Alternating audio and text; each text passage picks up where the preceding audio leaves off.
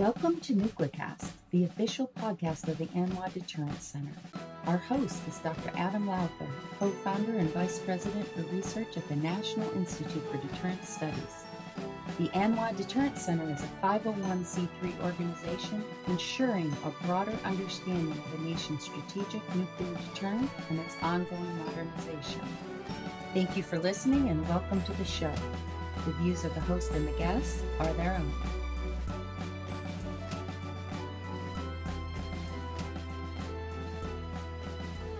Welcome to another exciting episode of NucleCast. Of course, I'm your host, Adam Lowther, and today we have a great guest, Dr. Marc Wortman, who is an independent historian and freelance journalist.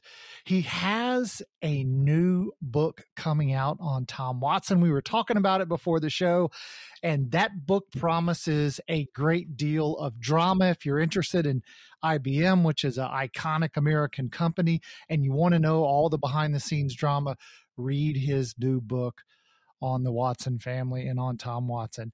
But that's not why we're here to talk today. Today, we're talking all about Admiral Hyman Rickover, and he has a book on that, 2022 book out of Yale University Press called Admiral Hyman Rickover, Engineer of Power, and it is a very well-rated, very well-written book. And of course, I would recommend you pick up the Watson book. You'll love that, and then read Hyman Rickover as well. Marc, welcome to NucleCast. Thank you, Adam. I'm glad to be here. So we were, our plan for this episode is to talk about Hyman Rickover, who is one of the, an iconic American. He's an American legend. I was a Navy guy. I wasn't a nuclear Navy guy, but any sailor knows about Hyman Rickover, and we've heard stories about putting lieutenants in closets and, the interview process. We've all heard about that. But before we get to that, I want to talk a little bit about your career because, don't tell anybody this is between you and me, but I'm envious of your ability to be an independent author and journalist. So I would love to know, how have you done that? How does that work for those folks out there who write for a living, write books, particularly nonfiction? How do you go about getting into that kind of a career? Yeah. I'm always jealous of the people like you, Adam, who have solid day jobs that give them enough flexibility to be able to do other things. But I'm happy to talk about it. It's frankly, it's a hustling career. You have to be somebody who loves to write, who loves to learn, and who isn't given to writer's block. In my life, I've never had what people call writer's block. It just isn't something that stymies me. I get up in the morning and I go to work, and I'm a deadline writer I'm a deadline writer who knows that I have to make that deadline because I've got a gun to my head that says you're not going to get paid if you don't get the work done. I combine journalism with my love for history, military history, social history, the history of ideas, in writing books. And so it's a combination of, you get advances for books that are sold to trade publishers. Hopefully the advance is big enough, gives you enough rope to hang yourself with, so to speak. And then I fill in the gaps, and there are big gaps, with journalism. I write for Vanity Fair. I'm working on an article right now for Rolling Stone magazine. I've written for Smithsonian, Time, multiple other publications, and you got to be willing to do the work and hustle and sort of figure out how to make that discipline work. Still, that said, it's I haven't won the lottery, so to speak, by having a big bestseller. I have sold some things to Hollywood, and that, of course, is gravy. Um, and you just try to make it work. Um, happily added to that, I have a wife who has a regular job, and so that has brought us some of the healthcare benefits that that also, of course, are important. But it's hard, especially these days when the internet publishing business has sort of made it a kind of race to the bottom as far as payments go. But you just make it work. And if you love what you do and you want that freedom, then you accept sort of the challenges there. So, Yeah. one day, Adam, you got to give it a try, because you're a young guy, and there's no time like the present. Yeah, it's funny. The wife and I have thought, well, once the kids are raised, we'll sell the house, buy an RV, travel the country, and ride on the road. That's sort of what I had thought about. Okay. That's like our dream. So okay. Well, one day you'll live that dream. So let's, thanks for sharing. It's always interesting to learn about how people get where they go, and it's inspiring to see other people succeed in interesting ways. So let's now talk about Hyman Rickover. So, give us an outline of the book, and give us a sense of who Hyman Rickover was. Who was this man? Yeah. So Hyman Rickover has been called by President Jimmy Carter the greatest engineer who ever lived. One of his critics, also a nuclear submarine officer, Captain Edward Beach, said he undoubtedly brought the greatest revolution in warships in the history of maritime affairs. Hyman Rickover was a Jew born in Poland shortly before 1900, emigrated to the United States as a young boy, managed by hook or by crook to get a nomination to the Naval Academy. He went through the Navy during World War II. He was the head of what was called the electrical section of the Navy Bureau of Ships, responsible for all electrical systems on U.S. Navy warships.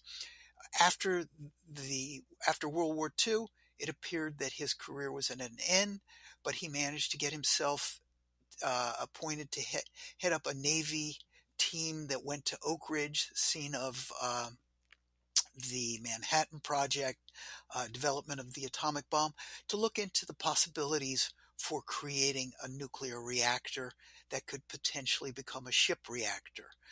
This seemed like just a crazy notion, because, of course, everything that was known then about nuclear fission was that it led to a chain reaction that could become a bomb, that the bombs that incinerated Hiroshima and Nagasaki. Rickover put together a team. They studied the reactor, and he realized this was an engineering problem. If you could contain that nuclear reaction inside a vessel, you could essentially create a form of energy to boil up steam to drive a turbine, and with that you could run a submarine underwater almost indefinitely. You could power a warship on the surface, again, almost indefinitely. And during the Cold War, with the Navy's role actually uncertain what it would be, he convinced the Navy and the new Department of Energy, or what became the Department of Energy, to create a program called naval reactors. And he promised, starting out in 1949, that by 1955, he would have a submarine under nuclear power at sea. And he achieved that. He achieved that in January 1955. It's an extraordinary thing to have done. At the same time, he created the first fully civilian nuclear power plant for illuminating the region around Pittsburgh. In 1958, a submarine transited the North Pole under the polar ice cap. Unbelievable accomplishment.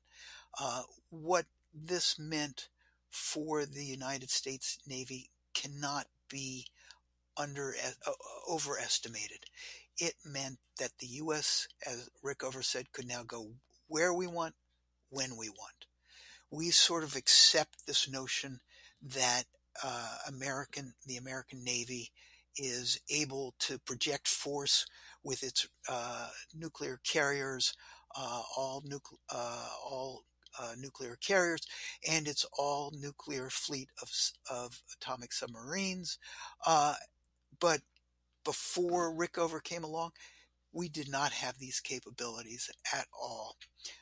And it really has marked a huge revolution in naval affairs that truly transformed what it took to maintain freedom of the seas. So Carter was probably right in saying that he was certainly one of the greatest engineers who ever lived. He was also one of the most controversial, and we can talk about that too. So, it's an interesting story for how because in the end, he stays in the Navy longer than any other officers ever stayed in the Navy. When does he finally retire? So he was forcibly retired against his will in 1981. So he was he was 81 years old. He had, under normal rules, by age 64, he faced mandatory retirement. But even going back well before that, when he was in the process of building the first nuclear reactors, engineering them for what went into the USS Nautilus, the first nuclear-powered vessel, the Navy was trying to get rid of him. The Navy hated him. They hated his obnoxious ways. He refused to obey to go through the chain of command. He refused to wear his uniform. He insisted that there was no hierarchy in matters of the mind, except for the ability of one's intellectual ability. This was not the Navy way. And he was constantly fighting the Navy. And the Navy wanted to get rid of him. And he managed, because of what he was achieving with the Nautilus, he managed to get Congress on his side. And the Navy passed him over for promotion in 1952. They had selection boards of flag rank officers whose job it was to say which captains were going to be promoted to flag rank. And Rickover was passed over twice. Under naval regulations, it's up or out. And Rickover was facing mandatory retirement then. He managed to get Congress on his side, and it became a cause célèbre. And they set up a new selection board because Congress said, if you do not promote Rickover, we are going to take over the promotion process. The Navy was scared out of its spit and polish shoes. And so the brass convened a new selection board. They said, we have to have an engineering duty officer with experience in running a nuclear power program, promoted to admiral. As Rickover said, they might as well have said they wanted a 126-pound Jew promoted. And they did indeed promote him. So he continued on. His accomplishments made him friends in Washington. They made him enemies in the Navy. And every time the Navy tried to push him out after that, as one naval officer said, if the CNO, Chief Naval Officer, goes up against Rickover, it's the Chief Naval Officer who will fall. And it happened several times. This was, Rickover's way of operating. He was a fighter. He was a tough guy. If you went up against Rickover, he would fight you, and you had better be prepared, because if he was going to fight to the death for what he believed in. Well, that's so interesting. Now, so I've heard stories, and I don't know what's true and what isn't, about how he selected officers for the for naval nuclear officers. What was the reality of that? The reality was probably crazier than what you heard. So Rickover managed to gain control of the selection of all nuclear officers in the Navy. So all nuclear officers had to go through Rickover. He interviewed over 15,000 candidates, and his process, was to first, of course, to test them, have staff test them in technical areas. And then when they came in for their final interview with him, as soon as they sat down, they slid to the floor, or started sliding to the floor, because he took a chair and cut off the front legs of the chair, about 6 inches of the front legs of the chair, with the goal of immediately putting these young men off balance. And it was young men when he was in the Navy. No women had yet come into the service. And then he started peppering them with questions. In the first years of his doing this, he would ask them everything from, you'd come in and he'd say, define for me what religion is. And then he'd say, tell me what the last 10 books you read were and why they were significant. He would look at their grades. Jimmy Carter, a nuclear submarine officer, came in, and Rickover looked at his Naval Academy record, and Carter was proud of his record. He was very high ranked, and Rickover saw a low grade and said, well, did you do your best? And Carter was about to say, well, yes, I did. And then he held up for a second, and then he said, no, sir, I didn't always do my best. And Rickover looked at him and said, why not? And then turned his back to him. And Carter knew that was the end of the interview. He thought he might not have even gotten into the service. In fact, he did. And Carter actually went on to call his campaign autobiography, Why Not the Best? And he said that Rickover was one of the two most important people in his life, his father being the other. Rickover asked of these candidates sometimes very controversial questions about their sex life. He'd ask them about their plans for raising a family. He seemed to be opposed to the idea that you could have a large family and be in the Navy. One time he asked a guy to call up, said, you have a choice. You can be a nuclear submarine officer, or you can get married.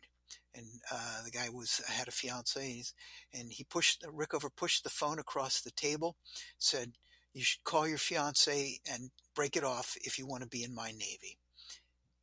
The guy called up his fiance, broke it off right there, and then Rickover said to him, you cannot be in my Navy. Anybody who would do that is not worthy of being in my Navy. And he marched out. He didn't make it. There was a cruelty to him. He would order these young men who had been gone through the Naval Academy or ROTC and been told, basically, you get an order, you obey it, and tell them march into that wall. And the young men would march into the wall, and that was basically a signal. This was not somebody Rickover wanted in his Navy. He'd say, make me angry. What can you do to make me angry? Young man reached across the table, smashed a valuable model of, I think, of the Nautilus to the floor, destroying it. And Rickover screamed his head off at the guy, marched him out of the office, and he accepted him into the program. So there were all kinds of things that he would do.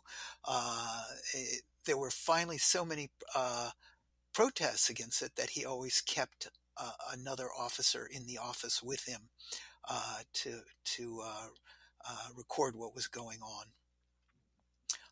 And then if he didn't like your answer, he would banish you to a broom closet. He would say, "You go sit in that closet and you stew on this for a while and come back when you're ready to answer my question properly." Elmo Zumwalt, later Chief of Naval Operations, at the time already a decorated captain, son of an admiral, high Naval Academy graduate, decorated, former naval aide to the president. This was somebody who had lots of experience. Rickover banished him to the closet, not once, but twice. And for Zumwalt, this led to sort of a career-long feud with the admiral there. And this was, Rickover was the head of a fourth echelon branch of the Navy, and yet he had the Navy by the short hairs, and he kept a really firm grip on it.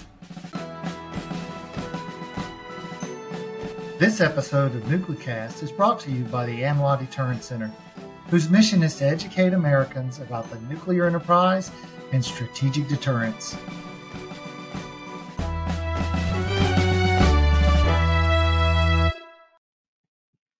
Yeah, it's interesting for me as somebody who's, I spent most of my career with the Air Force. And so I always think, to Billy Mitchell is sort of this maverick guy but Mitchell really didn't hold a candle in his uniqueness and his sort of influence as Rickover held over the Navy. I mean, he truly sort of was a one of a kind across all services. Do you think his approach was effective? His approach to selecting officers? Mm-hmm. Did it really work the way he had hoped to? I guess the proof is in the pudding. And there has, in the entire history of the nuclear Navy, hundreds of millions of miles and many millions of hours of operation, there has never been a nuclear accident. It's an extraordinary record. If you compare it to the old Soviet Union and Russia, there have been many accidents for them with great loss of life and environmental destruction. There has not been a single accident involving a naval nuclear reactor. It's an extraordinary record. And then as far as the selection of people, Rickover took what you could call the cream of the crop. Some called it the nuclear Navy Nazi. Many CNOs came out of the nuclear Navy. These are extraordinarily smart, capable people who understand technology. They understand how to operate and fight a ship, and they have risen to the top within the Navy. And within the Navy, he created not just a culture of safety for nuclear submarines, particularly after the Thresher disaster, but that culture spread throughout the entire Navy, so that surface ships now have a similar demand for safe operation records. So it's really an extraordinary record. And if you ask people who operate these ships, the nuclear ships, and the submarines, they will tell you that Rickover's imprint is everywhere. It continues to be strongly present throughout the Navy. So it's that time in the show where I would normally bring out Bob. I have a genie, picked him up in the desert, and Bob grants 3 wishes to all the guests because, I mean, I've already had my wishes. So I'll rub that lamp. Bob pops out.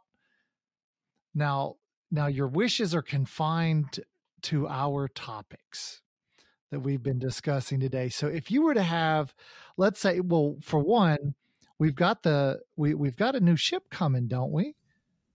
Oh, yeah. Yes, sir, we do. So on October 14th, the new USS Rickover, SSN 795, will be commissioned, will join the United States Navy. It will be the most advanced submarine in the history of the Navy, and will honor Admiral Rickover.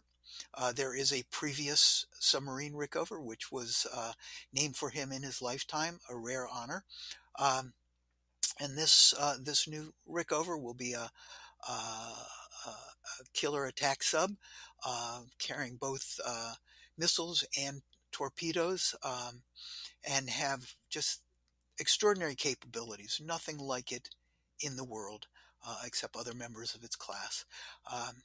And these submarines now, when you think about over the past 60 plus years of nuclear naval operations, including the Cold War, you think that we live in a world where there are grave tensions. There are nations that possess nuclear weaponry, that they aim at each other. Usually when nations have weapons capabilities and enemies or adversaries, eventually they choose to use them. Thanks to these nuclear submarines, and I guess you could say as well our Russian counterparts, there has been sort of this decision that you can't use a nuclear weapon. You can't use a low-yield nuclear weapon. That if you do, nothing can stop what we have out at sea at this very moment. And that umbrella shields us against the worst human impulses. And let's hope that continues. I agree. Now back to Bob. So you get 3 wishes. Yes, sir. What would your 3 wishes be? Gosh, well, and if you say sell some more books, that's okay. That's understandable. Yeah, thank you. I'm not gonna. I certainly encourage all your listeners to read my books. I've ranged widely, and they're exciting subjects for me. Well, you start off with what Rickover said at the very end of his career in his last testimony at on Capitol Hill. He said, "If I could, I'd sink them all." And but he knew you couldn't. That's simply this pie in the sky wish, because you've got this genie in the desert that says, "Wow, wouldn't it be great if we could put close that Pandora's box back up?" But that Pandora's box has been opened now. So that certainly would be one wish, because maybe that would bring greater peace and stability to the world. By God, I certainly wish that Putin would come to his senses and realize that a brutal war of aggression no longer works in this world, and that he's got to stop that. Again, this is hope against hope. And last but not least, I would hope that Americans learn and study and continue to try to work their way through the complexities of our difficult times. We have so much information coming at us A lot of it is untrue. A lot of misinformation gets flung at us. As Rickover said, to be poorly educated in a dangerous world is to invite catastrophe. So educate yourself constantly. Don't believe sources until you've confirmed them in multiple ways. And so that would be my last wish. Yeah. Good wish. And of course, by God, buy my books. Well, Marc, I appreciate you coming on the show with us today. It was, I knew a little bit about Rickover, but like you said, the truth is even more fascinating than the rumor. So thanks for sharing that with us. All right, Adam. Well, thank you so much for having me. And thanks to your listeners for taking the time to listen. And like Marc said, thanks to you, the listeners, for joining us. And we hope you'll join us on the next episode of Nuclecast. That was such a good interview. I actually forgot to take a break because I just enjoyed the discussion of Rickover. He truly was an interesting character. And I don't know, for those military folks now, could you imagine somebody like Hyman Rickover in the modern Navy, the modern Air Force, with the personality that he had, with his eccentricities, with his sort of maverick nature? I'm pretty confident that he would not have survived just the way, the system works now. So it was interesting to see what he did and how he did it, and how he sort of, as Marc pointed out, how he bucked the system. But then when it came to the actual reactors, he was, safety first, because he knew a reactor failure, a reactor, problem would have killed the nuclear navy. So he demanded absolute safety. So interesting conversation. Hopefully you enjoyed it. This has been a production of the ANWA Deterrence Center, a 501c3 that seeks to educate key decision makers, stakeholders, and the public to ensure a broader understanding of the nation's strategic nuclear deterrent. Our executive producer is Kimberly Charrington, and this episode has been engineered and mixed by David Krumpoff. Help us grow our followers by sharing it, and follow the show on LinkedIn, Facebook, and Twitter at Nuclecast.